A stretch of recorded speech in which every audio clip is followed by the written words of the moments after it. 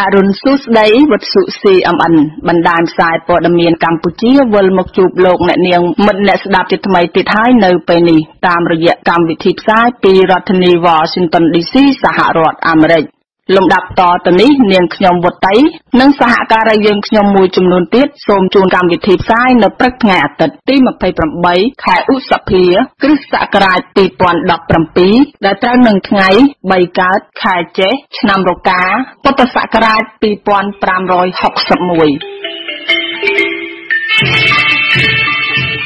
ចូលនៅនាងម្នាក់ស្ដាប់ជាទីមេត្រីព័ត៌មានសំខាន់នៅព្រឹកព្រលឹមថ្ងៃអាទិត្យនេះរួមមានអំពីអាជ្ញាធរស្វែងររាំងមន្ត្រីអង្គការសង្គមស៊ីវិលដែលអប់រំប្រជាពលរដ្ឋពីការបោះឆ្នោតរដ្ឋាភិបាលណែនាំមិនអោយលក់ដូរនិងពិសាគ្រឿងស្រវឹងនៅថ្ងៃបោះឆ្នោតគណៈបកប្រឆាំងស្នើគោជបឲ្យកម្មករឈប់យ៉ាងតិច3ថ្ងៃសម្រាប់បោះឆ្នោតរួមជាមួយនឹងដំណឹងសំខាន់មួយចំនួនទៀតដែលនឹងជម្រាបជូនលោកអ្នកនាងស្ដាប់ជាបន្តបន្ទាប់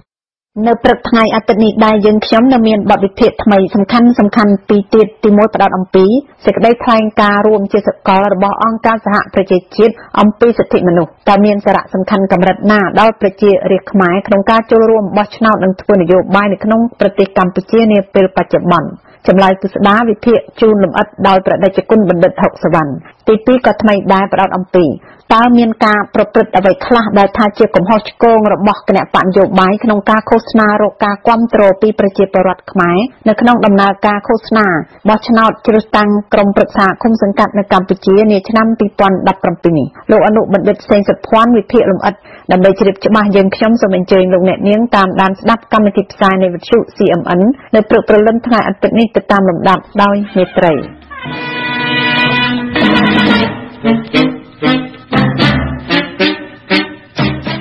ពីកិច្ចចាប់ផ្ដើមនៃកម្មវិធីព័ត៌មានប្រចាំថ្ងៃរបស់វិទ្យុ CMN នៅព្រឹកព្រលឹមថ្ងៃអាទិត្យនេះនាងខ្ញុំសៅម៉ាសូមជូនខ្លឹមសារពិស្ដារទៅតាមលំដាប់ដូចតទៅអាជ្ញាធរស្រុករមាសហែកខេត្តស្វាយរៀងរារាំងមិនអោយមន្ត្រីអង្គការសង្គមស៊ីវិលបោកវគ្គបណ្ដុះបណ្ដាលដល់អ្នកអង្កេតការបោះឆ្នោតជ្រើសរើសក្រុមប្រឹក្សាឃុំសង្កាត់ទេ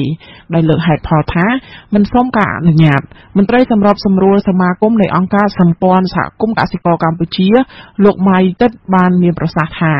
លោកនឹងក្រុមការងារបាននឹងកំពុងរៀបចំបង្រៀនប្រជាពលរដ្ឋឲ្យចេះពីរបៀបអង្កេតការណ៍ពេលបោះឆ្នោតខាងមុខប៉ុន្តែត្រូវបានកម្លាំងសមត្ថកិច្ចទៅរារាំងហើយបានហៅលោកទៅសួរនាំនៅអធិការដ្ឋានស្រុករមាសហែកសួររកច្បាប់អនុញ្ញាតនៅក្នុងការបង្រៀននេះនៅពេលសួរនាំនោះសមត្ថកិច្ចបានប្រាប់លោកថាមិនឲ្យបង្រៀនទេព្រោះមិនមានច្បាប់អនុញ្ញាតពីថ្នាក់ខេត្តទោះយ៉ាងណាក៏ដោយលោកម៉ៃទឹកថ្លែងក្រោយពេលសមត្ថកិច្ចសួរនាំជិត2ម៉ោងនោះថាលោកនៅតែបន្តបង្រៀនប្រជាពលរដ្ឋដដែលព្រោះលោកថាច្បាប់កំណត់ពីសិទ្ធិជួបជុំគ្នាប្រជាពលរដ្ឋមិនបាច់សុំច្បាប់ទេតាមគម្រោងនៅថ្ងៃដដែលនោះលោកម៉ៃទឹកត្រូវបង្រៀនប្រជាពលរដ្ឋ16នាក់ហើយនៅថ្ងៃបន្ទាប់គឺបង្រៀន16នាក់ទៀតគឺសរុបនៅខេត្តស្វាយរៀងត្រូវការអ្នកអង្កេតការណ៍32នាក់អធិការស្រុករមាសហែកលោកសំអុលបានឲ្យដឹងថាលោកមិនបានរារាំងសកម្មភាពការបណ្ដុះបណ្ដាលប្រជាពលរដ្ឋពីរបៀបអង្កេតការបោះឆ្នោតនោះទេលោកថាគ្រាន់តែហៅមន្ត្រីដែលចុះទៅបណ្ដុះបណ្ដាលនោះមកសួរនាំរកច្បាប់អនុញ្ញាតការបោះឆ្នោតក្រុមប្រឹក្សាឃុំសង្កាត់អាណត្តិទី4នេះបណ្ដុំអង្គការសង្គមស៊ីវិលបានរៀបចំបន្ទប់ស្ថានភាពពង្រាយអ្នកអង្កេតការណ៍ជាង 20,000 នាក់នៅតាមបណ្ដាឃុំសង្កាត់ដើម្បីឃ្លាំមើលការបោះឆ្នោតដកមេឃុំអាងអំណាចដើម្បីបញ្ចប់ការភ័យខ្លាចរបស់រាស្ត្រខ្មែរនៅទូទាំងប្រទេសរដ្ឋាភិបាលបានណែនាំមិនឲ្យអាជីវករលក់ដូរនិងពលរដ្ឋពិសាគ្រឿងស្រវឹងនិងលក់គ្រឿងស្រវឹងនៅមុនថ្ងៃបោះឆ្នោតមួយថ្ងៃនិងថ្ងៃបោះឆ្នោតជ្រើសរើសក្រុមប្រឹក្សាឃុំសង្កាត់នោះទេគឺចាប់ពីថ្ងៃទី3និងថ្ងៃទី4ខែមិថុនាខាងមុខនេះសេចក្តីប្រកាសព័ត៌មានរបស់រដ្ឋាភិបាលដែលបានចេញផ្សាយកាលពីល្ងាចថ្ងៃទី26លើកឡើងថាដើម្បីទប់ស្កាត់អំពើហិង្សាការគំរាមកំហែងគ្រោះថ្នាក់ចរាចរណ៍ការបំផិតបំភ័យនិងបាតុភូតនានា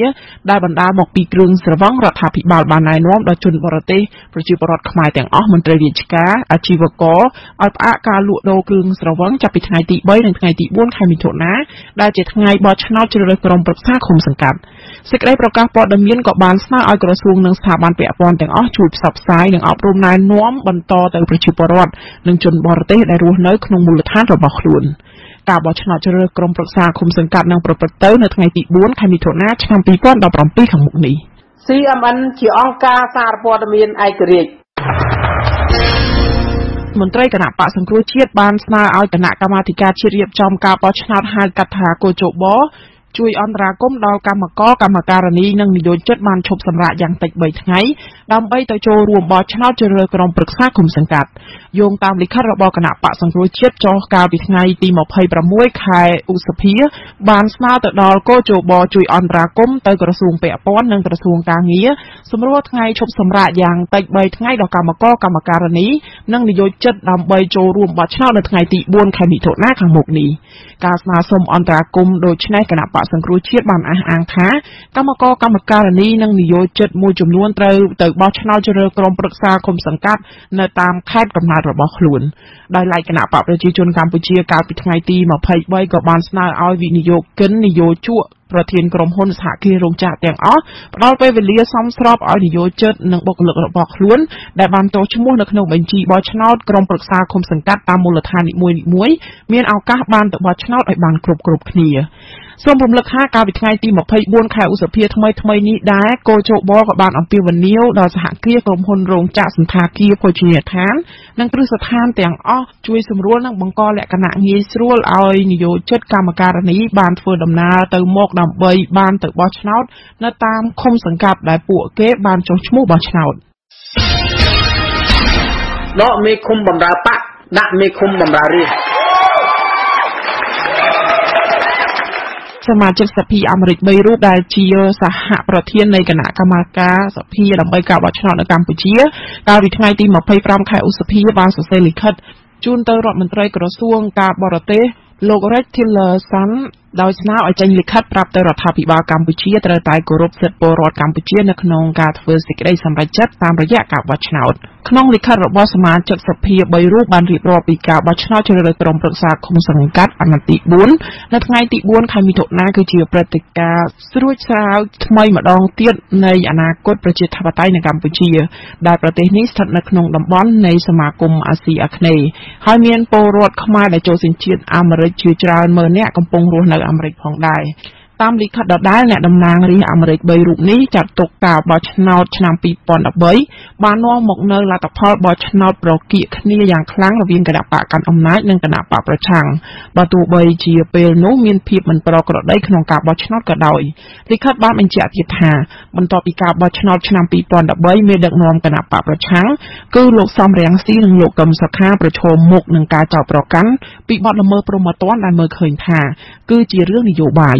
ក្នុងន័យនេះទៀតការអនុម័តច្បាប់ស្តីពីគណៈបកនយោបាយកាលពីពេលថ្មីនេះបាននាំឲ្យលោកសំរងស៊ីលាលែងពីប្រធានបន្ថែមពីនេះច្បាប់ថ្មីត្រូវបានគណៈបកកាន់អំណាចយកទៅប្រើប្រាស់គំរាមកំហែងថ្នាក់ដឹកនាំគណៈបកប្រឆាំងសមាជិកសភាទាំង3រូបក៏បានសម្ដែងការព្រួយបារម្ភយ៉ាងខ្លាំងចំពោះសេចក្តីរាយការណ៍នានាដែលនាយករដ្ឋមន្ត្រីកម្ពុជាប្រើប្រាស់នៅក្នុងការសម្លុតបំភ័យអ្នកបោះឆ្នោតក្នុងនោះការគំរាមកំហែងទៅរកសង្គ្រាមស៊ីវិលបើគណៈបកកាន់អំណាចចាញ់ឆ្នោតសមាជិកសភាទាំង3រូបបន្តទៀតថារដ្ឋាភិបាលសហរដ្ឋអាមេរិកត្រូវបញ្ជូនសារដ៏មានសារៈសំខាន់ទៅកាន់រដ្ឋាភិបាលកម្ពុជាដើម្បីឲ្យគោរពសិទ្ធិប្រជាពលរដ្ឋកម្ពុជាយ៉ាងណាក៏ដោយមកដល់ពេលនេះវិទ្យុ CMN មិនអាចទាន់សុំការបកស្រាយបន្ថែមពីអ្នកនាំពាក្យគណៈបកប្រជាជនកម្ពុជាប្រតិកម្មទៅនឹងសេចក្តីថ្លែងការណ៍របស់សមាជិកសភាអាមេរិកទាំង3រូបនោះនៅឡើយទេចលនានាងមិនអ្នកស្ដាប់ជាទីមេត្រីព័ត៌មានសំខាន់នៅព្រឹកព្រលឹមថ្ងៃអាទិត្យនេះដែលរាយការណ៍ជូនដល់នាងខ្ញុំសៅម៉ាសូមបញ្ចប់ត្រឹមតែប៉ុណ្ណេះវិទ្យុ CMN ជាសម្លេងប្រជាធិបតេយ្យលោកអ្នកនាងមិត្តអ្នកស្ដាប់ជាទីមេត្រីវិទ្យុ CMN នៅមានសេចក្តីរាយការណ៍សំខាន់ពីរទៀតសូមអញ្ជើញលោកអ្នកនាងតាមដានស្ដាប់បន្តទៅតាមលំដាប់ដោយមេត្រី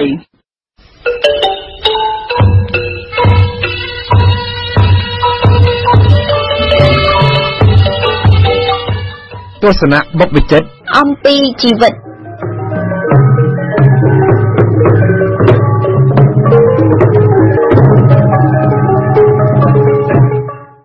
អង្គការសហប្រជាជាតិបានបង្កើតឡើងជាផ្លូវការនៅថ្ងៃទី26ខែមិថុនាឆ្នាំ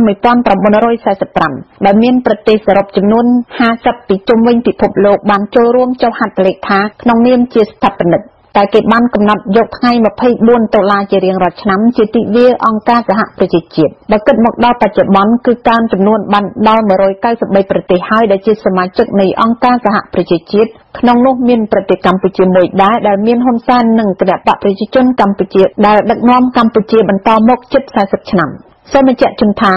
អង្គការសហប្រជាជាតិមានកាតព្វកិច្ចចម្បងមួយក្នុងចំណោមបេសកកម្មសំខាន់ៗរបស់ខ្លួនគឺណែនាំឃ្លាំមើលនិងលើកទឹកចិត្តដល់រដ្ឋាភិបាលនៃប្រទេសជាសមាជិកទាំងអស់ដែលបានសន្យាថាគោរពនិងលើកស្ទួយសិទ្ធិមនុស្សគឺសិទ្ធិរបស់ប្រជាពលរដ្ឋតើការណែនាំឬសេចក្តីថ្លែងការណ៍របស់អង្គការសហប្រជាជាតិអំពីសិទ្ធិមនុស្សនេះមានសារៈសំខាន់យ៉ាងម៉េចខ្លះចំពោះរាស្ត្រខ្មែរក្នុងការចូលរួមបោះឆ្នោតនិងធ្វើនយោបាយនៅកម្ពុជានៅឆ្នាំ2017និង2018ដើម្បីជ្រាបច្បាស់យើងខ្ញុំសូមអញ្ជើញលោកអ្នកនាងតាមដានស្ដាប់ចម្លើយពិស្ដាររបស់ប្រដេជគុណបណ្ឌិតហុកសាវណ្ណប្រជាអធិការវត្តខ្មែរកាណាដាប្រចាំទីក្រុងម៉ុងរ៉េអាល់នៃប្រទេសកាណាដាដែលមានខ្លឹមសារពិស្ដារដូចតទៅពេលនេះអាត្មាសូមអធិប្បាយអំពីសេចក្តីថ្លែងការណ៍ជាសកលស្តីពីសិទ្ធិមនុស្សរបស់អង្គការសហប្រជាជាតិដើម្បីឲ្យជនរួមជាតិខ្មែរដឹងថាតើអង្គការសហប្រជាជាតិបានប្រកាសជាសកលស្តីពីសិទ្ធិមនុស្សមានចែងថាបែបណាខ្លះដែលជាដំបូងសូមអធិប្បាយអំពីកថាខណ្ឌខាងដើមកថាខណ្ឌខាងដើមនេះបានចែងថា1មនុស្សគ្រប់រូបត្រូវដឹងថានៅក្នុងសង្គមមនុស្សអ្នកណាក៏ដូចជាអ្នកណាដែរគឺមានសិទ្ធិស្មើៗគ្នាបើយើងមិនយល់ច្បាស់អំពីរឿងនេះហើយមិនអនុវត្តតាមឲ្យបានត្រឹមត្រូវល្អទេសេរីភាពយុត្តិធម៌និងសន្តិភាពប្រាកដជាមិនអាចគង់វង្សបានឆ្នៃខាតពីសិទ្ធិរបស់មនុស្សជាច្រើនបានត្រូវគេរំលោភសង្គ្រាមហើយនឹងអំពើខុសខើឲ្យទៀតបានធ្វើទុកបុកម្នេញមនុស្សក្នុងពិភពលោកជាច្រើនឆ្នាំមកហើយពិភពលោកដ៏ល្អដែលយើងចង់បានគឺពិភពលោកមួយដែលមនុស្សមានសេរីភាពពេញទីក្នុងការនិយាយស្ដីរស់នៅដោយសុខសាន្តគ្មានភ័យគ្មានព្រួយហើយរស់នៅដោយសម្បូរសប្បាយ3ត្រូវតែឲ្យមានច្បាប់សម្រាប់ការពារសិទ្ធិមនុស្ស4គ្រប់ប្រទេសទាំងអស់ក្នុងពិភពលោកត្រូវតែចងមិត្តរវាងគ្នានឹងគ្នា5នៅក្នុងសេចក្តីថ្លែងការណ៍នេះប្រទេសជាសមាជិកនៃអង្គការសហប្រជាជាតិមានជំនឿយ៉ាងមុតមមទៅលើសិទ្ធិមនុស្សព្រោះសិទ្ធិគឺជាវត្ថុសំខាន់និងមានតម្លៃមួយក្នុងការធ្វើឲ្យមនុស្សគ្រប់រូបទាំងប្រុសទាំងស្រីមានភាពស្មើគ្នាប្រទេសទាំងនោះបានព្រមព្រៀងគ្នាដើម្បីធ្វើឲ្យរីកចម្រើនដល់សង្គមមនុស្សនិងធ្វើឲ្យការរស់នៅរបស់មនុស្សកាន់តែល្អប្រពៃឡើង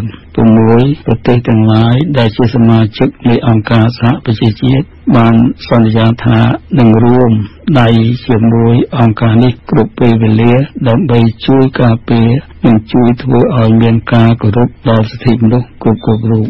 7ការយល់ច្បាស់អំពីសិទ្ធិនិងសេរីភាពអស់ទាំងនេះមានសារៈសំខាន់បំផុតសម្រាប់ឲ្យប្រទេសនានាគោរពតាមពាក្យសន្យារបស់ខ្លួនសេចក្តីប្រកាសមហាសន្និបាតនៃអង្គការសហប្រជាជាតិប្រកាសជាអឡារឹកថាសេចក្តីថ្លែងការណ៍ជាសកលស្តីពីសិទ្ធិមនុស្សនេះជាការសម្រេចផលរួមមួយសម្រាប់ជាប្រយោជន៍ដល់មនុស្សរាល់គ្នានិងប្រទេសទាំងអស់ក្នុងលោកក្នុងន័យនេះមនុស្សគ្រប់រូបនៅក្នុងសង្គមត្រូវតែខំបំពេញភារកិច្ចឲ្យបានខ្ជាប់ខ្ជួនដើម្បីឲ្យសម្រេចតាមសេចក្តីប្រាថ្នានេះដោយខិតខំបង្ហាត់បង្រៀនគ្នាអំពីការគោរពសិទ្ធិនិងសេរីភាពរបស់មនុស្សព្រមទាំងបង្កើនគុណភាពច្បាប់សម្រាប់ការពារសិទ្ធិនិងសេរីភាពឲ្យបានល្អកាន់តែប្រសើរឡើង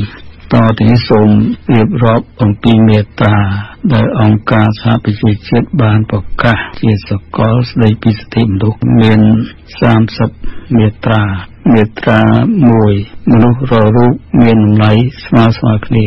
ទារកដែលកើតចេញពីផ្ទៃមេត្តាមកសុទ្ធតែមានរាងរៅខុសៗគ្នាប៉ុន្តែ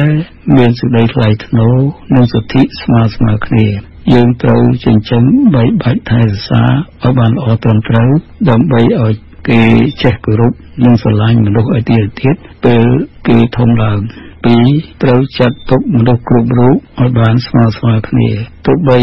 អ្នកមកពីស្រុកណាក៏ដោយសម្បុរខ្មៅឬសក៏ដោយស្រីឬប្រុសក៏ដោយនិយាយភាសាអីក៏ដោយកាន់សាសនាអីក៏ដោយមានទស្សនៈយ៉ាងដូចបដិក៏ដោយមានទ្រព្យសម្បត្តិឬក្រីក្រក៏ដោយរស់នៅក្នុងប្រទេសណាក៏ដោយអ្នកត្រូវតែមានសិទ្ធិនិងសេរីភាពទាំងអស់ដែលមានចែងនៅក្នុងសេចក្តីថ្លែងការណ៍នេះមាត្រា3សិទ្ធិមានអាយុជីវិតសិទ្ធិមានអាយុជីវិតនិងសិទ្ធិរស់នៅដោយសេរីនិងប្រកបដោយសេចក្តីសុខសាន្តគឺជាសិទ្ធិរបស់យើងទាំងអស់គ្នាមាត្រា4សិទ្ធិការពារមិនឲ្យគេយកទៅធ្វើជាខ្ញុំម្ចាស់គ្មានជនណាមានសិទ្ធិយកអ្នកទៅធ្វើជាខ្ញុំម្ចាស់ហើយអ្នកក៏មិនអាចយកអ្នកឯទៀតមកធ្វើជាខ្ញុំម្ចាស់ដែរមាត្រា5សិទ្ធិមិនឲ្យគេធ្វើបាបគ្មាននរណាមានសិទ្ធិវាយដំអ្នកឬធ្វើទុកបុកម្នេញយ៉ាងសាហាវឃោរឃៅមកលើរូបអ្នកឡើយហើយអ្នកក៏គ្មានសិទ្ធិធ្វើបាបអ្នកដទៃដែរមាត្រា6សិទ្ធិឲ្យគេទទួលស្គាល់ខ្លួនជាមនុស្សទៅបីអ្នកនៅទីកន្លែងណាក៏ដោយច្បាប់ទទួលស្គាល់អ្នកថាជាមនុស្សពេញលេញមិនមែនជាវត្ថុឬជាសត្វឡើយមាត្រា7សិទ្ធិស្មើគ្នានៅចំពោះមុខច្បាប់មនុស្សរាល់គ្នាត្រូវគោរពច្បាប់ដូចគ្នាមិនថាអ្នកនោះជានិមឺនឬជារាជឡើយច្បាប់មិនត្រូវគ្រប់គ្រងមនុស្សខុសៗពីគ្នាទេទោះបីអ្នកនោះសឬខ្មៅមានឬក្រក៏ដោយមាត្រា8សិទ្ធិសុំឲ្យច្បាប់ការពារខ្លួនបើមានអ្នកណាប្រព្រឹត្តបំពានច្បាប់រដ្ឋហើយរំលោភមកលើសិទ្ធិអ្នកអាចទៅប្តឹងសុំឲ្យគេជួយការពារមាត្រា9សិទ្ធិមានសេរីភាពបើអ្នកណាប្រព្រឹត្តបំពានច្បាប់រដ្ឋហើយរំលោភមកលើសិទ្ធិអ្នកអាចទៅប្តឹងសុំឲ្យគេជួយការពារមាត្រា9សិទ្ធិមានសេរីភាពគ្មានជនណាមានសិទ្ធិចាប់អ្នកយកទៅឃុំឃាំងឬដាក់គុកឡើយហើយគ្មានជនណាមានសិទ្ធិបណ្តេញខ្លួនអ្នកចេញពីប្រទេសរបស់អ្នកដោយពុំសមហេតុផលឬដោយគ្មានមូលហេតុត្រឹមត្រូវឡើយមាត្រា10សិទ្ធិទទួលកាត់ទោសយ៉ាងត្រឹមត្រូវបើអ្នកត្រូវទៅតុលាការត្រូវទៅធ្វើការកាត់សេចក្តីជាសាធារណៈនិងយ៉ាងត្រឹមត្រូវពួកអ្នកធ្វើការក្នុងក្រសួងតុលាការមិនត្រូវប្រកាន់បកពួកឡើយមាត្រា11សិទ្ធិទទួលការកាត់ទោសឲ្យបានសមស្របតាមច្បាប់បើគេមិនទាន់រកកំហុសអ្នកឃើញទេអ្នកនៅជាមនុស្សគ្មានទោសដូចមនុស្សធម្មតាហើយអ្នកអាចរកច្បាប់ឲ្យជួយការពារខ្លួនអ្នកនៅក្នុងឱកាសនៃការកាត់សេចក្តីជាសាធារណៈបើអ្នកបានប្រព្រឹត្តកំហុសអ្វីមួយមុនពេលមានច្បាប់ហាម5អ្នកមិនត្រូវទទួលទណ្ឌកម្មចំពោះកំហុសនោះឡើយព្រោះអីច្បាប់ហាម5នេះទើបតែបញ្ញត្តិក្រោយការប្រព្រឹត្តកំហុសមាត្រា12សិទ្ធិការពារជីវភាពឯកជនរបស់ខ្លួនបើមានជនណាមកបង្ខិតបង្ខំអ្នកឬគ្រួសារអ្នកឲ្យផ្លាស់ប្ដូរគំនិតឬរបៀបរស់នៅអ្នកមានសិទ្ធិទៅរកច្បាប់ឲ្យជួយការពារគ្មានជនណាមួយអាចចូលផ្ទះអ្នកដោយគ្មានមូលហេតុត្រឹមត្រូវឡើយគ្មានជនណាមានសិទ្ធិនិយាយបង្កាច់បង្ខូចប្រឆាចការពិតនិងដែលបណ្ដាលឲ្យប៉ះពាល់ដល់កិត្តិយសអ្នកនិងគ្រួសារអ្នកឡើយច្បាប់ហាម5នឹងមិនឲ្យមានការរំលោភចូលដល់រឿងផ្ទៃក្នុងរបស់អ្នកដទៃជាដាច់ខាតមាត្រា13សិទ្ធិមានសេរីភាពក្នុងការធ្វើដំណើរនៅក្នុងប្រទេសរបស់អ្នកមានសិទ្ធិពេញទីក្នុងការធ្វើដំណើរចុះឡើងហើយអ្នកក៏មានសិទ្ធិចាកចេញពីប្រទេសអ្នកនិងត្រឡប់ចូលមកកាន់ប្រទេសអ្នកវិញបានតាមចិត្តប្រាថ្នាមាត្រា14សិទ្ធិទៅសុំការជ្រកកោននៅប្រទេសក្រៅ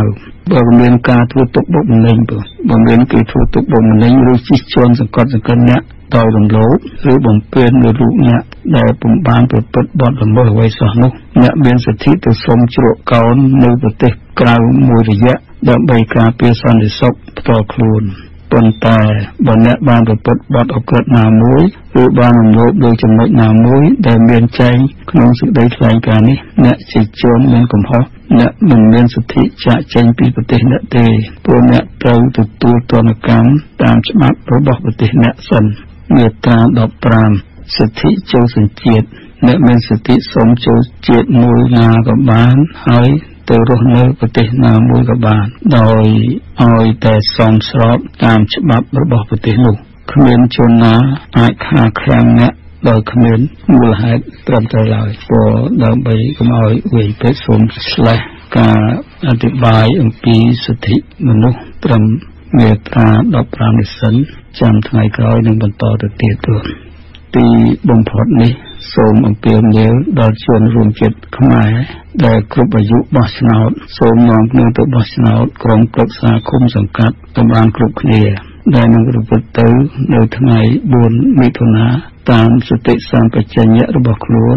ដោយមិនត្រូវមានការភ័យខ្លាចពីការគំរាមកំហែងនិងការសូកប៉ាន់បែបណាមួយឡើយព្រោះជាការបោះឆ្នោតជាសកលនិងដ៏សម្ងាត់គ្មានជនណាដឹងថាបោះអត់ទៅបីបកណាមួយឲ្យអ្វីមួយឲ្យបង្ខំឲ្យស្បត់ឲ្យបោះឲ្យគណៈបកគេ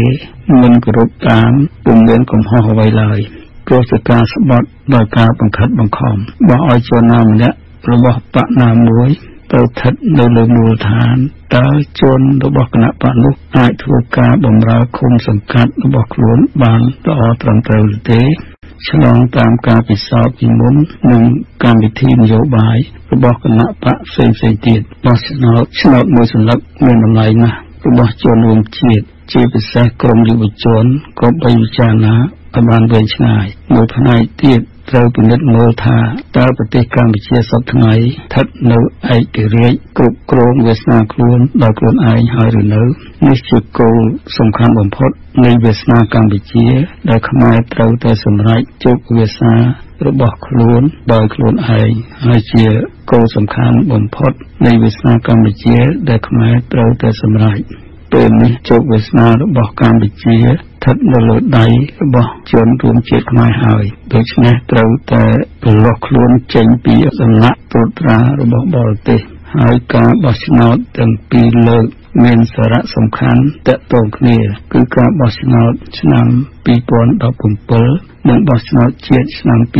2018សូមជនរួមជាតិទៅបំពេញការតបកិច្ចរបស់ខ្លួនក្នុងឋានៈជាពលរដ្ឋជាម្ចាស់អំណាចដើម្បីសម្រេចជោគវាសនារបស់ខ្លួនឲ្យបានត្រឹមត្រូវក្នុងការជ្រើសរើសអ្នកដឹកនាំថ្នាក់ក្រោមជាតិនិងថ្នាក់ជាតិឲ្យដឹកនាំក្នុងរយៈកាល5ឆ្នាំទៅមុខទៀតនេះ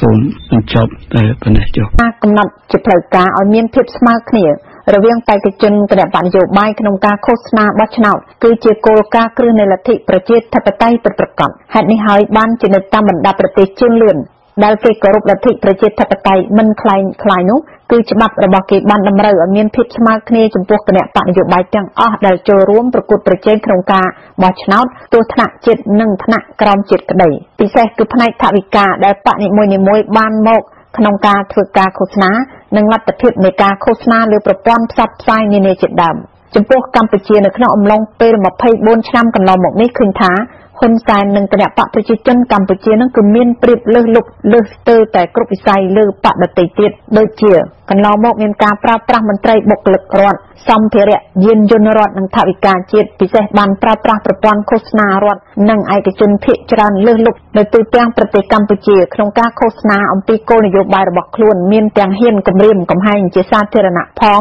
គឺធ្វើបានយ៉ាងសេរីសូម្បីតែគណៈកម្មាធិការជាតិរៀបចំការបោះឆ្នោតឬក៏ជបបច្ចុប្បន្នហ្នឹងដែលថាឯករាជ្យនោះក៏នៅមិនទាន់ឃើញហ៊ានចេញសេចក្តីព្រមានណាមួយជាផ្លូវការចំពោះហ៊ុនសែននិងមេទ័ពជាតិមួយចំនួនដែលរួមគំនិតគម្រាមដែរនោះគឺក៏ជបមិនទាន់បានព្រមានរំលឹកដល់ពួកមេដឹកនាំទាំងនោះថាកំពុងបំពានច្បាប់បោះឆ្នោតឡើយទេ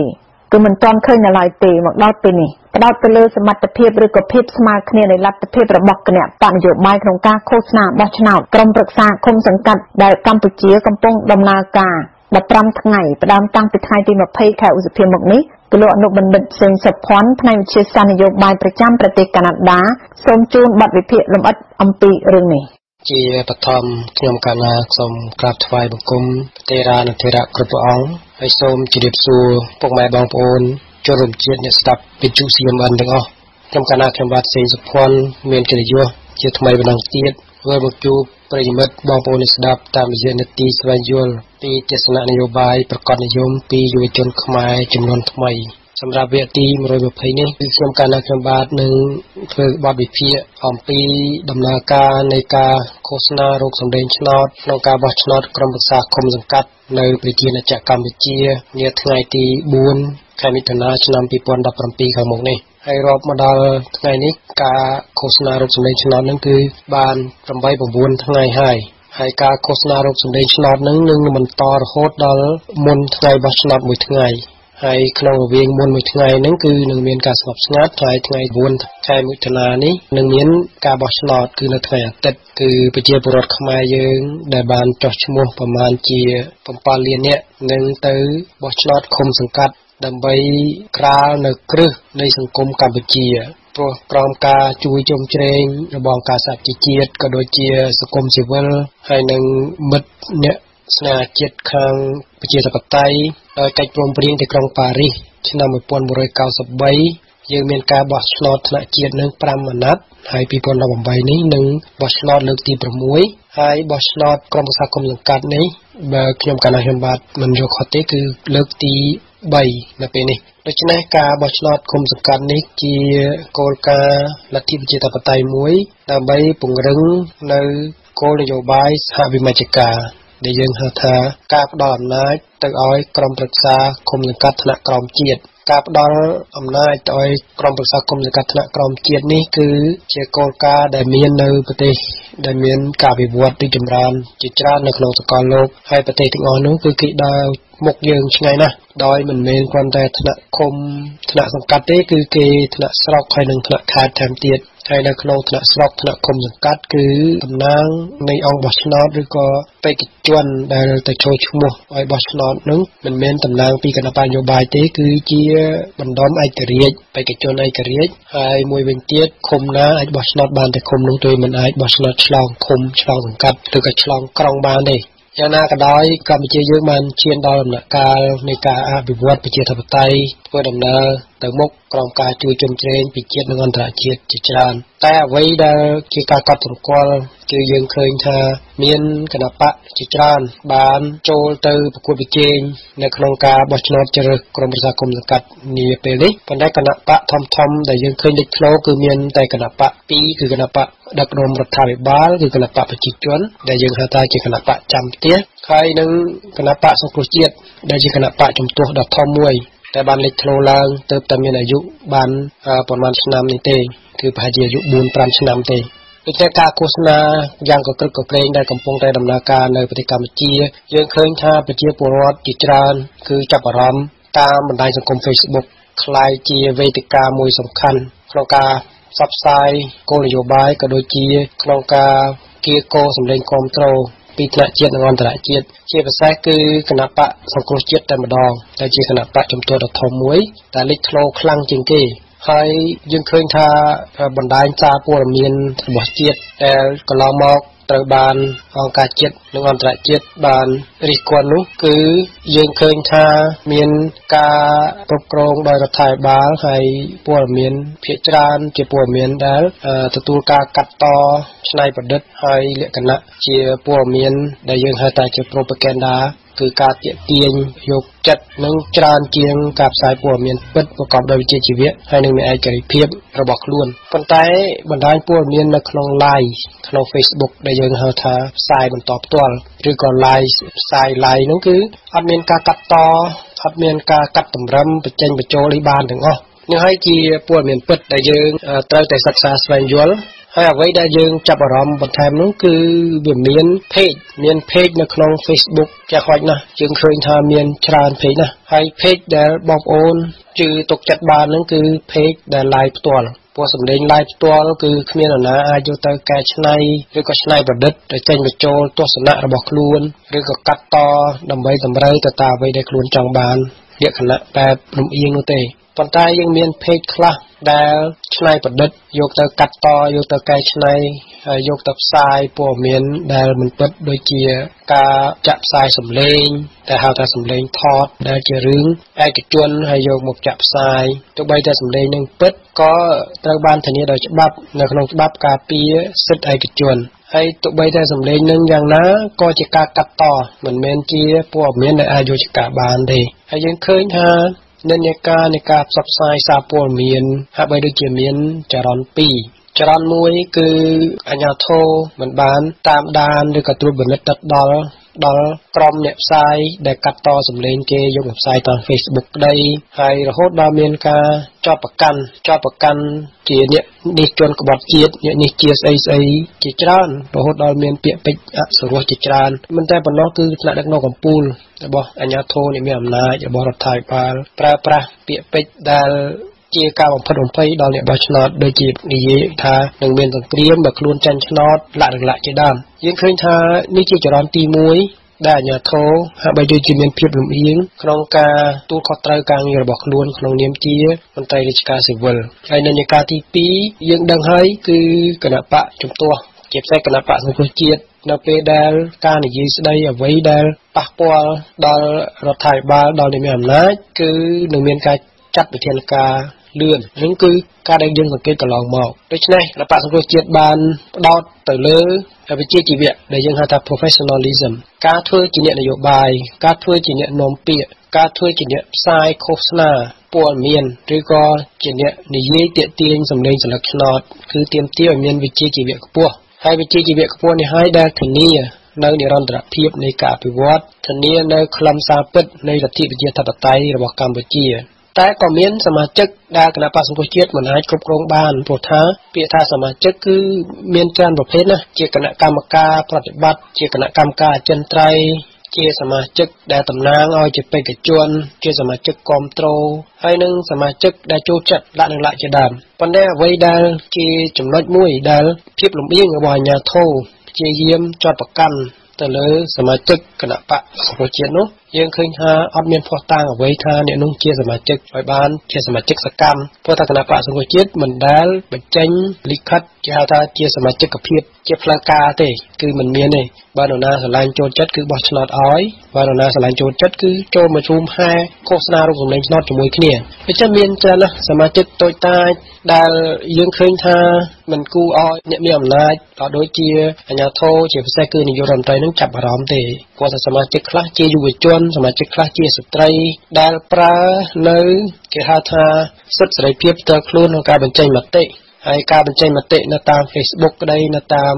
សារព័ត៌មានតាមទូរស័ព្ទក្តីវាជាសិទ្ធិសេរីភាពបញ្ចេញមតិផ្ទាល់ខ្លួនហើយក៏មិនមែនជាតំណាងឲ្យសម្លេងគណៈបកទាំងមូលនឹងដែរដូច្នេះការដែលមាននិន្នាការពីរនេះគឺជានិន្នាការដែលមិនមានសមភាពព្រោះថាម្ខាងគេអាចប្រើពាក្យសម្ដីបានតាមអំពើចិត្តយើងឃើញហើយគឺគណៈបកមួយនោះមានការប្រើពាក្យសម្ដីជេរ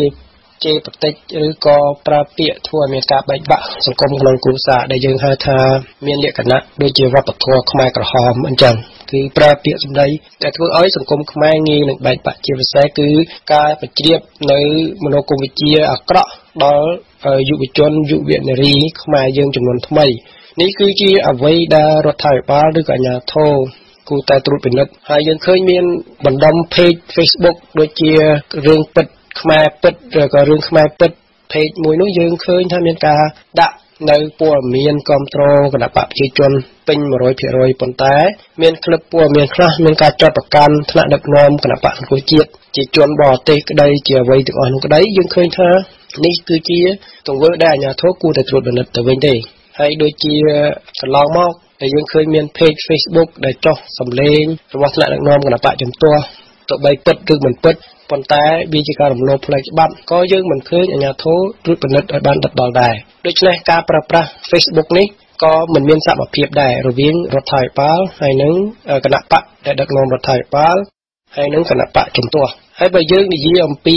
ការប្រើប្រាស់ថវិកាយើងឃើញថាគណៈបកសង្គ្រោះជាតិហាក់បីដូចជាបានផ្សាយនៅព័ត៌មានទាក់ទងនឹងការប្រើប្រាស់ថវិកាហើយនិងប្រភពថវិការបស់ខ្លួន ប៉ុន្តែគណៈបកប្រជាជនយើងអត់ដឹងថាថវិកាដែលចំណាយក្នុងការឃោសនាបោះឆ្នោតនឹងមានប៉ុន្មានប្រភពនៃថវិកានឹងចេញពីប្រភពណាខ្លះទេហើយទាក់ទងនឹងការប្រើប្រាស់សម្បត្តិរដ្ឋទាក់ទងនឹងបុគ្គលិកយើងឃើញថាមានការចែកអត់ដាច់រវាងគណៈបកដឹកនាំរដ្ឋាភិបាលហើយនិងបុគ្គលិករដ្ឋាភិបាលសូមបញ្ជាក់ថាប្រទេសកម្ពុជាដែលមានរាជរដ្ឋាភិបាលកម្ពុជាដែលមានព្រះមហាក្សត្រជាប្រមុខហើយមានច្បាប់រដ្ឋធម្មនុញ្ញគឺសូមឲ្យយើងបែងចែកច្បាស់ថារដ្ឋាភិបាលជាបុគ្គលិកមន្ត្រីរាជការស៊ីវិលជាបុគ្គលិកសាធារណៈដែលមានតួនាទីដែលមានការទទួលខុសត្រូវហើយនិងមានមុខវិជ្ជាជីវៈខ្លួនដាច់ឡែកហើយរដ្ឋាភិបាលដែលមានមន្ត្រីរាជការស៊ីវិលនឹងគឺទទួលប្រាក់ខែដែលជាញើសឈាមរបស់ប្រជាពលរដ្ឋឬក៏ជាសម្បត្តិរបស់រដ្ឋគឺនិយាយឲ្យចំទៅមន្ត្រីរាជការទាំងអស់នោះរស់នៅការចិញ្ចឹមជីវិតអាស្រ័យ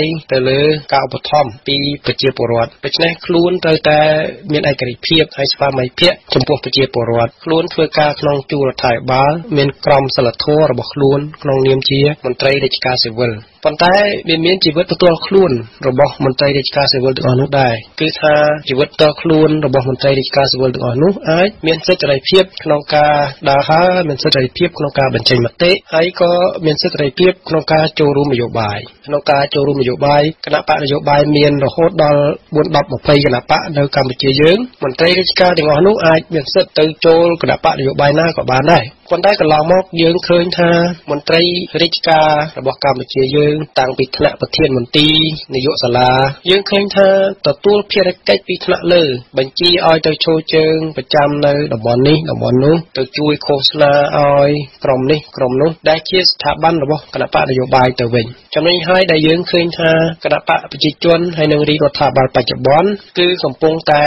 បើយើងនិយាយពាក្យសាមញ្ញគឺលេងបៃលុកបៃលគឺចែកមិនដាច់អំពីភារកិច្ចទូនាទីហើយនឹងក្រមសីលធម៌ហើយនឹងមុខវិជ្ជាជីវៈរបស់ខ្លួនថាតើខ្លួនកំពុងបំពេញទូនាទីក្នុងនាមជាមន្ត្រីរាជការរបស់រដ្ឋាភិបាលឬក៏ខ្លួនកំពុងតែបំពេញទូនាទីក្នុងនាមជាសមាជិកគណៈបកនយោបាយកន្លងមកយើងឃើញថាមានមន្ត្រីចាស់ជាច្រើនដែលឆ្លងកាត់ជីវភាពនយោបាយសម័យផ្សេងគ្នាជាពិសេសគឺសម័យក្រោយសង្គ្រាមត្រជាក់ក្នុងទិសដីនយោបាយអ្នកវិទ្យាសាស្ត្រនយោបាយថាជាសម័យមួយងងឹតជាសម័យងងឹតហើយហើយបានជាពួកគាត់ថាជាសម័យងងឹតព្រោះថាពេលនោះអ្នកនយោបាយគឺធ្វើនយោបាយតាមរយៈមនោគមវិជ្ជាហើយយកខ្មៅយកសយកឈ្នះយកចាញ់ប្រឈមមុខដាក់គ្នាហើយយើងឃើញថាសម័យតាំងពីសម័យសាធារណរដ្ឋសម័យខ្មែរក្រហមសម័យសាធារណរដ្ឋទី2មាន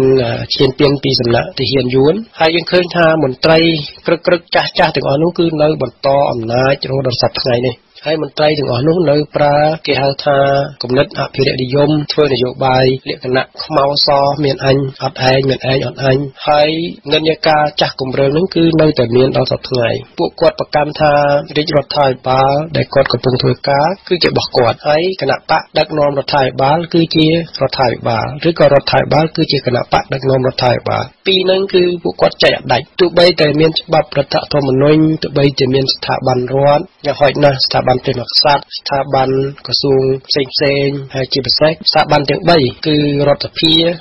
បាលហើយនិងតុលាការគឺ3នឹងតាមលទ្ធិជាតិបតៃគឺជាស្ថាប័នរដ្ឋមិនមែនជាស្ថាប័នរបស់គណៈបកទេហើយក៏គណៈបកដឹកនាំរដ្ឋាភិបាលគឺជាជីវិតផ្ទាល់ខ្លួននៅក្រៅម៉ោងធ្វើការរបស់រដ្ឋទៅពួកគាត់អាចសន្និដ្ឋានថាពួកគាត់មានសិទ្ធិសេរីភាពក្នុងការចូលរួមស្រឡាញ់គណៈបកនយោបាយដែលគាត់កំពុងតែស្រឡាញ់ប៉ុន្តែបើសិនតែគាត់យកតំណែងឋានៈរបស់គាត់ជា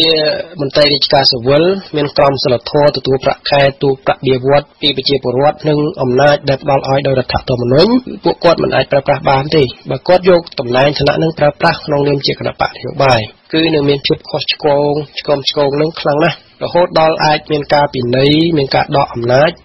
ហើយមានការពិន័យថែមទៀតអានេះបើនៅវិប្រទេសដែលមានការរីកចម្រើនគឺគេចែកយ៉ាងច្បាស់តើអ្វីគឺរាជរដ្ឋាភិបាលហើយអ្វីគឺជាគណៈបកនយោបាយគឺចែកច្បាស់ប៉ុន្តែជាអកុសលយើងឃើញថាកន្លងមកយើងនិយាយថាមន្ត្រីចាស់ដែលយើងហៅថាសេះសល់ពីសង្គ្រាមដែលគាត់នៅកំពុងតែមានអំណាចនៅសប្តាហ៍ថ្ងៃនោះគឺជាវប្បធម៌មួយដែលយើងពិបាកនឹងដូរអានឹងដោយសភាសិទ្ធិរបស់ពួកប្រចាំប្រទេសគេនិយាយថា Don't teach an old dog a new trick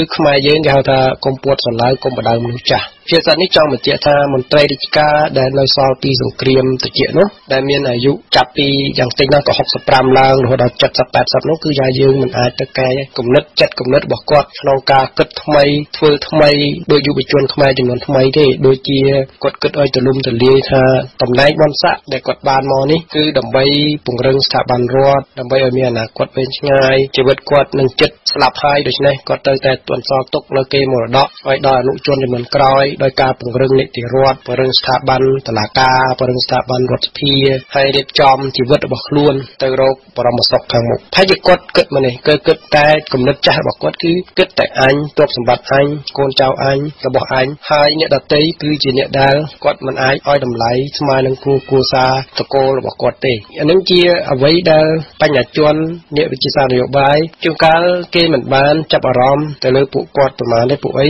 វានាំឲ្យខូចពេលវេលាហើយនាំឲ្យខាតពេលវេលាក្នុងការដឹកនាំសង្គមទៅរកអនាគតខាងមុខប៉ុន្តែអ្វីដែលជាអកុសលយើងឃើញថាកូនចៅចំនួនថ្មីរបស់មេដឹកនាំដែលជាមេដឹកនាំចាស់កំរិលនោះក៏មានច្រើនហើយបានទទួលអំណាចទទួលតំណែងនឹងក៏ច្រើនហើយបានចប់ពីបរទេសនឹងក៏ច្រើនដែរប៉ុន្តែខ្ញុំកណ្ដាលខ្ញុំបាទចង់លើកឡើងអំពីព័ត៌មានថ្មីនៅក្នុង Cambodia Daily ដែលនិយាយអំពីបន្ទប់គេហៅថា Cyber War Room បន្ទប់សង្គ្រាមជាមួយនឹងប្រព័ន្ធបច្ចេកវិទ្យាដែលព័ត៌មាននេះគឺលេចធ្លាយចេញមកសាធារណៈតាមរយៈការ hack ហើយនៅក្នុងព័ត៌មានដែលអាយុជការបាននេះគឺយើងឃើញថាកូនមន្ត្រីទាំងអស់នោះរួមទាំងកូនរបស់នាយករដ្ឋមន្ត្រីផងដែរដែលមានតំណែងក្រឹកនៅក្នុងជួររដ្ឋាភិបាលហើយជាអ្នកដែលរៀនសូត្របានច្រើនពីបរទេសប៉ុន្តែមិនបានយកនៅគំនិតនិងចំណេះដឹងពីបរទេសនឹងទៅប្រើប្រាស់ទេគឺក្រុមសមាជិកដែលជាកូនចៅរបស់អ្នកមានអំណាចដែលជាអ្នកចាស់កំរិលមនុស្សចាស់បុរាណនោះធ្វើនយោបាយដូចនឹងឪពុករបស់ខ្លួនដែរគឺគេបានប្រមូលផ្ដុំគ្នាដោយការប្រើប្រាស់តំណែងជាមន្ត្រីរាជការរបស់រដ្ឋដោយការប្រើប្រាស់ខែរដ្ឋប្រើថវិកាជាតិប៉ុន្តែបង្កើតជាក្រុមដើម្បីតាមកម្ចាត់បំផ្លាញគណៈបកជំទាស់ជាពិសេសគឺគណៈបកសង្គ្រោះជាតិនោះទៅវិញហើយយើងឃើញតាំងពីកូនរបស់នាយករដ្ឋមន្ត្រីដែលជាប្រធានកូនរបស់អតីតសុកអានហើយកូនរបស់មន្ត្រីធំជាច្រើនផ្សេងទៀតនៅក្នុងបញ្ជីដែលត្រូវ Cambodia Daily នឹងបានធ្វើរបាយការណ៍បានរាយការណ៍កាលពីម្សិលមិញគឺយើងឃើញថាពួកគេទាំងអស់នោះបានរួមក្រុមគ្នាជាក្រុមមួយប្រឆាំងទៅនឹងព័ត៌មាននៅតាមបណ្ដាញសង្គម Facebook ព្រោះថានៅក្នុងបុព្វបទនៃគម្រោងរបស់គេគឺថា Facebook នេះអាចជាកម្លាំងថ្មីមួយដែលអាចធ្វើឲ្យអំណាចរបស់គេរង្គោះរង្គើដូច្នេះគេបានបង្កើតក្រុមរបស់គេដោយក្រុមទាំងអស់នោះគឺមានតំណែងជាឯកឧត្តមជារដ្ឋលេខាធិការជាអនុរដ្ឋលេខាធិការនៃក្រសួងផ្សេងៗហើយជាមនុស្សចំនួនថ្មីដែលមានអាយុប្រហែលជា30 35ឬក៏យ៉ាងច្រើនគឺ41 42ឆ្នាំទេដូច្នេះយើងឃើញថាពួកគាត់ទាំងអស់នោះគឺរៀនចប់ពីបរទេសមានចំណេះចេះដឹងទៅជាណាប៉ុន្តែមិនបានយកចំណេះដឹងនឹងមកប្រើប្រាស់ឲ្យដើម្បីឲ្យបានជាអត្ថប្រយោជន៍ហើយឲ្យខុសពីគន្លងរបស់មេដាបេដារបស់ខ្លួនដែលពួកគាត់មានចំណេះចេះដឹងផ្សេងឆ្លងកាត់បទពិសោធន៍នយោបាយផ្សឹងដូច្នេះយើងមិនអាចទៅកែពួកគាត់បានទេប៉ុន្តែយុវជនចំនួនថ្មីគួរតែមានគំនិតថ្មីដែលផ្ដល់តម្លៃថាអ្វីដែលជាទូនាទីដែលជាក្រមសីលធម៌របស់រាជរដ្ឋាភិបាលហើយអ្វីដែលជាទូនាទីដែលខ្លួនមាននៅក្នុងគណៈបកនយោបាយទូនាទីសមាជិកគណៈបកនយោបាយគឺផ្សេងចំណែកទូនាទីក្រមសីលធម៌ដែលជាអ្នកដឹកនាំរដ្ឋាភិបាលនឹងគឺផ្សឹងយើងមិនអាចយកមកច្បុកច្បល់លាយឡំគ្នាបានទេបើយើងយកមកច្បុកច្បល់លាយឡំគ្នាអនាគតប្រទេសកម្ពុជានាវារបស់កម្ពុជាមិនអាចភ្លឺថ្លាបានទេដូច្នេះចំណុចនេះគ្រាន់តែជាចំណុចតូចមួយដែលខ្ញុំកណ្ដាលខ្ញុំបាទលើកឡើងមកដើម្បីធ្វើការប្រៀបធៀបអំពីភាពមិនមានសមត្ថភាពរបស់គណៈបកដឹកនាំរដ្ឋាភិបាលគឺគណៈបកប្រជាជនកម្ពុជាហើយនិងគណៈបកសង្គ្រោះជាតិដែលជាគណៈបកក្រៅរដ្ឋាភិបាលជាគណៈបកជំទាស់ដើម្បីធ្វើឲ្យនាវាកម្ពុជានឹងបានមានភាពភ្លឺថ្លាហើយក្នុងភាសាអង់គ្លេសគេហៅថា level of playing field គឺការធ្វើនយោបាយដែលអត់មានកម្រិតភាពស្មើគ្នានេះគឺពិបាកក្នុងការធ្វើឲ្យមានជាភាពនយោបាយនៅក្នុងប្រទេសកម្ពុជាយើងណាស់ហើយយើងមានច្បាប់គ្រប់បែបយ៉ាងយើងមានច្បាប់រដ្ឋធម្មនុញ្ញដែលការពារឲ្យគណៈបកនយោបាយទាំងអស់មានសមត្ថភាពនៅក្នុងការធ្វើនយោបាយដើម្បីនាំសេចក្តីសុខចម្រើនឲ្យដល់កម្ពុជាហើយយ៉ាងទីទៀតយើងមានក្រុមប្រឹ សាធម្មនុញ្ញដើម្បីធ្វើការបកស្រាយបើសិនតែមានបុគ្គលណាមួយឬក៏គណៈបកណាមួយរំលោភទៅលើច្បាប់ក្រមប្រសាធម្មនុញ្ញនឹងត្រូវតែពិភាក្សាហើយសិក្សាហើយកែសម្រួលមិនតែប៉ុណ្ណោះនៅក្នុងការបោះឆ្នោតយើងឃើញថាគោចបគឺគណៈកម្មការរៀបចំការបោះឆ្នោតថ្មីមានការប្រឹងប្រែងយ៉ាងខ្លាំងប៉ុន្តែយើងត្រូវទទួលស្គាល់ថាទទួលគំនាបពីអាជ្ញាធរយ៉ាងខ្លាំងហើយគំនាបរបស់នេះគឺមកពីចំណេះចេះដឹងរបស់អាជ្ញាធរចំណេះចេះដឹងយ៉ាងម៉េចគឺចំណេះចេះដឹងដែលកន្លងមកអាជ្ញាធរមន្ត្រីប៉ូលីសនគរបាលទាហានដែលជាកងបដាអាវុធបើយើងនិយាយពីច្បាប់លក្ខន្តិកៈមន្ត្រីរាជការស៊ីវិលបើយើងនិយាយអំពីក្រមសីលធម៌បើយើងនិយាយពីច្បាប់រដ្ឋធម្មនុញ្ញគឺពួកគាត់ត្រូវតែឯករាជ្យពួកគាត់មិនអាចមាននិន្នាការពីរបានទេមួយគឺទូនាទីអំណាចបព្វសិទ្ធិបម្រើឲ្យរាជរដ្ឋាភិបាលហើយទី2គឺជាចំណងចិត្តតខ្លួនរបស់ពួកគាត់ក្នុងការគោរពស្រឡាញ់នៅគណៈបកនយោបាយដូច្នេះគាត់មិនអាចយកទូនាទីក្នុងនាមជាមន្ត្រីរាជការស៊ីវិលនឹងទៅបម្រើឲ្យគណៈបកនយោបាយដែលពួកគាត់ស្រឡាញ់ទេនេះគឺជាចំណុចដែលមន្ត្រីរាជការស៊ីវិលជាពិសេសគឺកងបដាអាវុធមន្ត្រីយោធាប៉ូលីសនោះត្រូវតែទទួលការអប់រំហើយទទួលការបណ្ដុះបណ្ដាលដែលយើងហៅថា capacity building ការបង្កើននូវសមត្ថភាពរបស់ខ្លួននឹងឲ្យមានការចេះដឹងឲ្យបានទៅខ្ពស់ឡើងដើម្បីបំពេញតួនាទីរបស់ខ្លួនឲ្យបានពេញបរិបូរណ៍កុំឲ្យមានការអគតិក្នុងការគ្រប់គ្រងឬក៏ក្នុងការយកនៅនិន្នាការរបស់ខ្លួនផ្នែកនយោបាយគ្រប់គ្រងគណៈបកនយោបាយមកធ្វើការជិះតេកទៅលើតំណែងដែលខ្លួនកំពុងធ្វើការរដ្ឋអានឹងនិយាយចំនិយាយច្បាស់ហើយការដែលមានការគៀបសង្កត់ទៅលើគោចបដែលគោចបព្យាយាមធ្វើឲ្យការងាររបស់ខ្លួនមានតម្លៃមាន credibility ហើយធ្វើឲ្យការងាររបស់ខ្លួនបានទទួលជោគជ័យគឺជាកម្រិតចំណេះដឹងហើយនិងសមត្ថភាពផ្ទាល់របស់អាជ្ញាធរទាំងអស់នោះទេដែលក្នុងនាមយើងជាយុវជនខ្មែរចំនួនថ្មីយើងមានការអាណិតអាសូរហើយមានការសោកស្ដាយហើយចូលរួមឲ្យមន្ត្រីរាជការស៊ីវិលទាំងអស់យល់អំពីក្រមសីលធម៌ហើយនិងទូនាទីរបស់ខ្លួនឲ្យច្បាស់លាស់ជាពិសេសក្នុងកំឡុងពេលដែលកំពុងឃោសនារោគសម្លេងឆ្នោតបច្ចុប្បន្ននេះបើយើងឃើញថាមន្ត្រីរាជការស៊ីវិលណាក៏ដោយទាំងស៊ីវិលទាំងមន្ត្រីយោធាប៉ូលីសដែលប្រើនៅបព្វសិទ្ធិក្នុងនាមជាមន្ត្រីរាជការស៊ីវិលរបស់រដ្ឋតែមកគ្រប់គ្រងគណៈបកនយោបាយទាំងចំហនៅសាធារណៈទោះបីគណៈបកនយោបាយណាក៏ដោយគឺជាទង្វើមួយដែលខុសច្បាប់ដែលប្រជាពលរដ្ឋខ្មែរយើងត្រូវតែថ្កោលទោសព្រោះថារដូវការឃោសនាបោះឆ្នោតការរោគសម្លេងឆ្នោតការគ្រប់គ្រងគណៈបកនយោបាយវាជាសិទ្ធិរបស់បុគ្គលគឺប្រជាពលរដ្ឋទូទៅមិនថាឡើយប្រជាកសិករមិនថាឡើយកម្មករមិនថាឡើយសិស្សានុសិស្សគ្រូបង្រៀនឬក៏មន្ត្រីរាជការមិនថាឡើយប៉ូលីសទាហានរហូតដល់ព្រះមហាក្សត្ររហូតដល់រដ្ឋមន្ត្រីគណៈរដ្ឋមន្ត្រីរដ្ឋលេខាធិការទាំងអស់គ្នានោះគឺស្មារតីគ្នាទាំងអស់ស្មារតីគ្នាក្នុងការចូលរួមនយោបាយប៉ុន្តែអ្នកទាំងអស់នោះមិនអាចយកទូនាទីតំណែងជារដ្ឋមន្ត្រីក្តីជានាយករដ្ឋមន្ត្រីក្តីជាព្រះមហាក្សត្រក្តីជាព្រះសង្ឃក្តីឬក៏ជាកងប្រដាប់អាវុធរាជហត្ថក្តីដើម្បីយកទូនាទីទាំងអស់នោះមកលាយឡំជាមួយនឹងសិទ្ធិសេរីភាពក្នុងការចូលរួមនយោបាយរបស់ខ្លួនទេព្រោះថាធ្វើដូច្នោះគឺជាកំហុសមួយធ្ងន់ធ្ងរណាស់ដែលធ្វើឲ្យការធ្វើនយោបាយមិនមានស្មារតីគ្នាគេហៅថាអត់មាន level of playing field ដែលជាគោលការណ៍មួយសំខាន់របស់ប្រជាធិបតេយ្យដែលពិភពលោកគេកំពុងតែអភិវឌ្ឍដូច្នេះការឃោសនាបោះឆ្នោតកន្លងមកយើងឃើញថាទោះបីតែមានការមិនមានចំណេះដឹងរបស់មន្ត្រីរាជការស៊ីវិលក្នុងការចូលរួមគណៈបកនយោបាយក្នុងការគ្រប់គ្រងគណៈបកដែលដឹកនាំរដ្ឋាភិបាលច្រើនបណ្ណាក្តីក៏តែកម្លាំងប្រជាពលរដ្ឋព្រោះថាកម្លាំងប្រជាពលរដ្ឋគឺច្រើនជាងកម្លាំងមន្ត្រីរាជការស៊ីវិលនឹងច្រើនណាស់មន្ត្រីរាជការស៊ីវិលមានមិនដល់ 10% ផងហ្នឹងកម្លាំងប្រជាពលរដ្ឋគឺមាន 90-95% ហើយមួយវិញទៀតហើយសារព័ត៌មានដែលជាសារព័ត៌មានត្រូវបានគ្រប់គ្រងដោយរាជរដ្ឋាភិបាលហើយមិនមានវិជ្ជាជីវៈកំពុងតែចុះខ្សោយនៅពេលដែលបណ្ដាញសង្គមមាន Facebook ជាច្រើនកំពុងតែមានភាពល្បីរន្ទឺហើយប្រជាពលរដ្ឋអាចមានលទ្ធភាពក្នុងការទិញទូរស័ព្ទដៃរហូតដល់7លាននាក់ហើយមាន account Facebook រហូតដល់6លាននាក់ដូច្នេះទាំងនេះហើយដែលជាចំណេះដឹងថ្មីជាពិសេសគឺសម្លេងយុវជនខ្មែរចំនួនថ្មីដែលមាននិន្នាការថ្មីយល់ដឹងទូលំទូលាយមានចំណេះចេះដឹងស៊ីជម្រៅហើយចេះវិភាគនៅព័ត៌មានជាពិសេសគឺចូលរួមក្នុងការឃោសនារោគសម្លេងឆ្នោតគ្រប់និន្នាការនយោបាយគណបកទាំងអស់ចូលរួមក្នុងការស្វែងរកការពិតចូលរួមក្នុងការថត live ហើយនឹងថតរូបថតដាក់បង្ហាញតាមបណ្ដាញសង្គមដើម្បីផ្ដល់ជាចំណេះដឹងដល់ប្រជាពលរដ្ឋខ្មែរទូទៅយើងឃើញថាចលនារបស់អ្នកប្រជាធិបតេយ្យហើយនឹងចលនាការឃោសនារបស់គណៈបក្សសង្គ្រោះជាតិគឺមានភាពកក្រិតកក្រែងមានភាពអតិថិធមហើយសារនយោបាយក៏សំខាន់ទៀតសារនយោបាយបើយើងនិយាយទៅមាន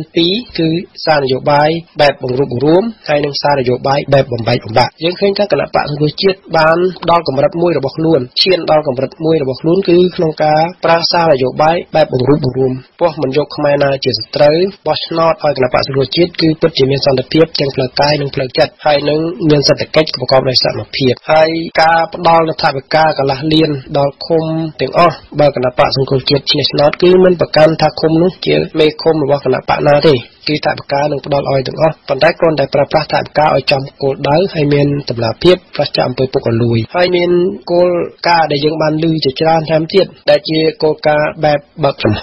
យើងហៅ open minded policy គឺជាគោលនយោបាយដែលបើកចំហដែលជាគោលការណ៍គ្រឹះសំខាន់របស់លទ្ធិប្រជាធិបតេយ្យហើយងាកទៅគណៈបកម្ខាងទៀតដែលជាគណៈបកដឹកនាំរដ្ឋាភិបាលយើងឃើញថាប្រមុខបកបានប្រើប្រាស់ភាសាដែលផ្ទុយពីគោលការណ៍សកលដូចជា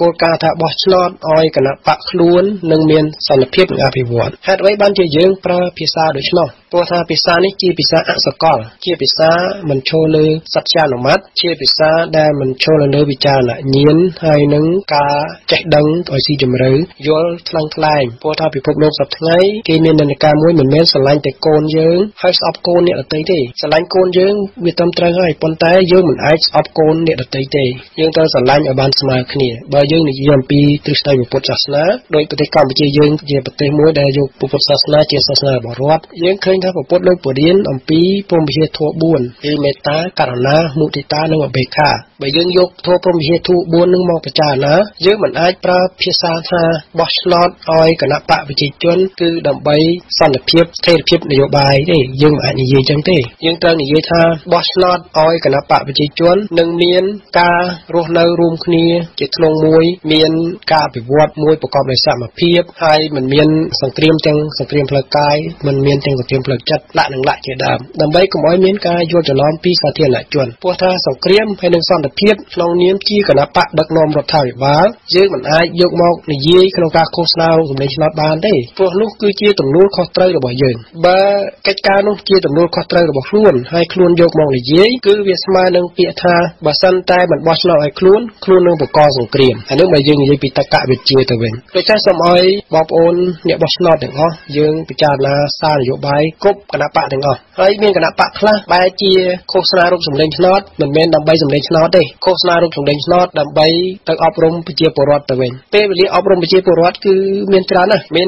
គឺ1ឆ្នាំ12ខែឬក៏365 66ថ្ងៃយើងអាចអប់រំប្រជាពលរដ្ឋបានគ្រប់ពេលវេលាប៉ុន្តែការឃោសនារូបសម្លេងឆ្នោតដែលមានរយៈពេល10ឬ10ថ្ងៃជាងនេះយើងត្រូវបង្ហាញអំពីឆន្ទៈរបស់គណៈបករបស់ខ្លួនហើយនឹងគោលនយោបាយរបស់គណៈបកខ្លួនក្នុងការគៀងគោប្រជាពលរដ្ឋឲ្យបោះឆ្នោតឲ្យក្នុងការប្រៀបធៀបសារនយោបាយក៏ដូចជាការអនុវត្តជាក់ស្ដែងការអនុវត្តជាក់ស្ដែងគឺជារឿងមួយសំខាន់ព្រោះអីការអនុវត្តជាក់ស្ដែងមានពីរប្រភេទដែលយើងជាគណៈបកជំទាស់ហើយនឹងប្រភេទដែលយើងជាគណៈបកដឹកនាំរដ្ឋាភិបាលប្រភេទគណៈបកជំទាស់ការអនុវត្តជាក់ស្ដែងគឺមិនអាចទៅរួចទេនៅពេលដែលខ្លួនមិនបានកាន់កាប់ថវិកាជាតិព្រោះថាកិច្ចការទាំងអស់អាចប្រព្រឹត្តទៅបានលុះត្រាតែមានថវិកាចំណែកប្រភេទដែលថាយើងជាគណៈបកដែលដឹកនាំរដ្ឋាភិបាលដែលយើងគ្រប់គ្រងថវិកាជាតិប៉ុន្តែយើងមិនបានធ្វើឲ្យបានពេញលេញនោះហើយគឺកំហុសឆ្គងរបស់យើងមិនអាចចាត់ប្រកាន់ថាគណៈបកជំទាស់សន្យាខ្យល់ពួកមិនដែលបានធ្វើអ្វីទាំងអស់គឺពិតហើយគឺអត់ដែលបានធ្វើអីទេព្រោះថាគណៈបកជំទាស់មិនដែលបានដឹកនាំរដ្ឋាភិបាល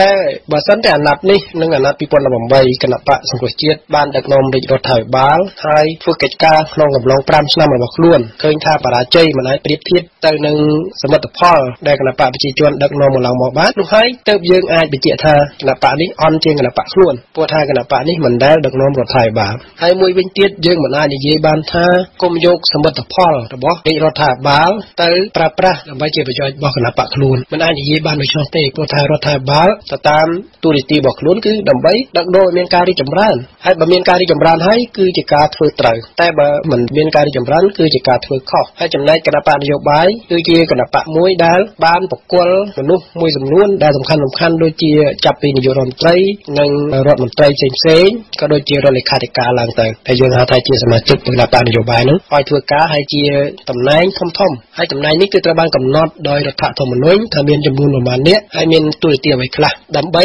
ធ្វើយ៉ាងម៉េចរុញក្បាលម៉ាស៊ីនរដ្ឋាភិបាលនោះឲ្យដំណើរការទៅល្អហើយយើងឃើញថាតំណែងក្នុងចំណោមមន្ត្រីរាជការស៊ីវិលប្រហែលជា 100000 នាក់យើងឃើញថាតំណាងពីគណៈបកនយោបាយនឹងមិនដល់ 10% ផងមិនដល់ 10000 នាក់ផងអានេះគឺជាបើយើងសិក្សាអំពីតំណែងចាប់ពីនាយករដ្ឋមន្ត្រីបកនាយករដ្ឋមន្ត្រីហើយនឹងរដ្ឋមន្ត្រីហើយនឹងរដ្ឋលេខាធិការយើងឃើញថាប្រហែលជា 2-3000 នាក់ទេឬក៏មិនដល់នោះអានឹងចំនួនដែលយើងឃើញជាក់ស្ដែងដែលជាតំណាងឲ្យគណៈបកនយោបាយចំណែកតំណែងផ្សេងៗមិនមែនទេគឺជាតំណែងដែលមកពីគណៈបកនយោបាយផ្សេងៗជាច្រើនទៅតាមជំរើសរបស់ពួកគេមិនបានតែងតាំងដោយគណៈបកនយោបាយដែលជាឆ្នោតទេតំណែងដែលមានរហូតដល់ 90000 នាក់នោះគឺជាតំណែងដែលរដ្ឋាភិបាលជ្រើសរើសដោយមាននីតិវិធីក្នុងការជ្រើសរើសមន្ត្រីរាជការស៊ីវិលទាំងអស់នោះមកធ្វើការអានេះសូមឲ្យយើងនិយាយច្បាស់ព្រោះថាកន្លងមកយើងឃើញថាគណៈបកដឹកនាំរដ្ឋាភិបាលគឺមានការខុសឆ្គងខ្លាំងក្នុងការប្រើប្រាស់សារនយោបាយក្នុងការប្រើប្រាស់តក្កថារបស់ខ្លួនគឺយើងញែកមិនដាច់រវាងអ្វីគឺរដ្ឋាភិបាលហើយនឹងរវាងអ្វីគឺគណៈបកនយោបាយដឹកនាំរដ្ឋាភិបាលដូច្នេះគាត់ទៅគណៈបកសង្គ្រោះជាតិពេលដឹកនាំរដ្ឋាភិបាលគណៈបកនេះក៏ត្រូវតែឲ្យច្បាស់លាស់នៅពេលដែលខ្លួននិយាយនោះនិយាយក្នុងនាមគណៈបកនយោបាយឬក៏និយាយក្នុងនាមរាជរដ្ឋាភិបាលព្រោះពីរនេះមិនអាចយកមកច្បុកច្បល់បែកបិណ្ឌជាបែកបាតលាយចូលគ្នាបានទេអានេះគឺអ្វីដែលខ្ញុំកាលណាខ្ញុំបាទចង់ពន្យល់បញ្ជាក់ក្នុងដំណើរការនៃការឃោសនារោគសម្លេងឆ្នោតកន្លងមកនេះហើយនឹងមានរហូតដល់ទឹកក្រោយមួយទៀតហើយនឹងមានការបោះឆ្នោតនៅថ្ងៃទី4ខែមិថុនាខាងមុខនេះដើម្បីកំណត់នៅជោគវាសនានៃប្រជាណាចក្រកម្ពុជាយើងទាំងអស់គ្នាសម្រាប់បទវិភាគរបស់ខ្ញុំកាលណាខ្ញុំបាននៅពេលនេះក៏សូមឆ្លៃបញ្ចប់តែប៉ុណ្ណេះលោកអ្នកអាចចូលទៅកាន់គេហទំព័រ www.sokphonseng.info ឬក៏ search នៅក្នុង Google Cambodia Leadership Skills នឹងឃើញបទវិភាគផ្សេងៗជាច្រើនរបស់ខ្ញុំកាលណាខ្ញុំបាទនៅទីនោះតែថ្ងៃនេះខ្ញុំកាលណាខ្ញុំបាទសូមក្រាបថ្វាយបង្គំលានិងសូមជម្រាបលាសូមអរគុណនិងសូមអរគុណលោកអ្នកនាងមិត្តអ្នកស្ដាប់ជាទីមេត្រីមុននឹងបញ្ចប់កម្មវិធីផ្សាយនៅព្រឹកនេះនាងខ្ញុំវត្ត័យនិងសហការីរបស់យើងខ្ញុំសូមបួងសួងដល់វត្ថុស័ក្តិសិទ្ធិក្នុងលោកសូមឲ្យជួយតាមថែរក្សាលោកអ្នកនាងមិត្តអ្នកស្ដាប់ទាំងអស់សូមឲ្យប្រកបតែសេចក្តីសុខយើងខ្ញុំអរគុណនិងសូមជម្រាបលា